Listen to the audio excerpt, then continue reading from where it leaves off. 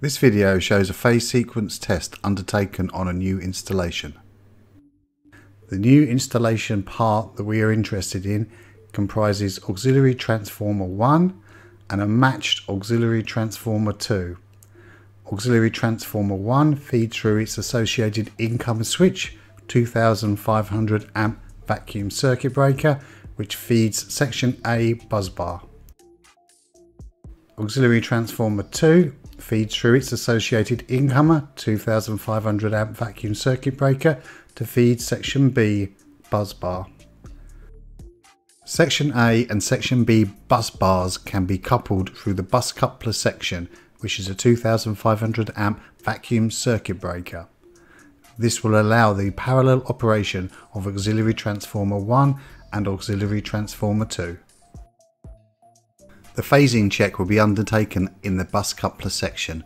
The vacuum circuit breaker is removed, both transformers 1 and 2 are energised, and the upstream power transformer tap changers have been balanced to give us the same voltage at this MV board.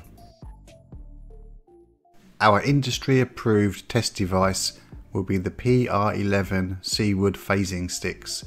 These have the voltage range from 3.3 kV systems up to 11.5 kV systems. The principle of the test is very simple. You apply the sticks to the L1 phase on transformer 1 and L1 phase on transformer 2.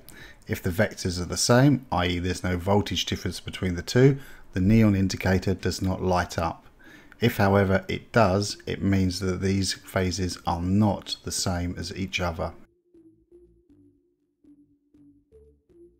So having checked the condition of the phasing sticks and their operation, we now open the busbar shutters for section A busbar and section B busbar. Okay, it's time to start the testing now. First across L1 phases, and hopefully the neon indicator does not illuminate, which it doesn't. Now we'll try an alternative phase, L2 to L1, and it does illuminate. L2 to L2, it doesn't. L3 to L2, it does. L3 to L3, no illumination. And L3 to L1, just to prove all the phasing. So the phasing is totally correct, and these transformers can, if necessary, be paralleled for a short time to allow for the system to be changed over without an outage to the consumers. Okay, once the test is complete, we reinsert the truck back into its test position and sign the job off as successfully completed.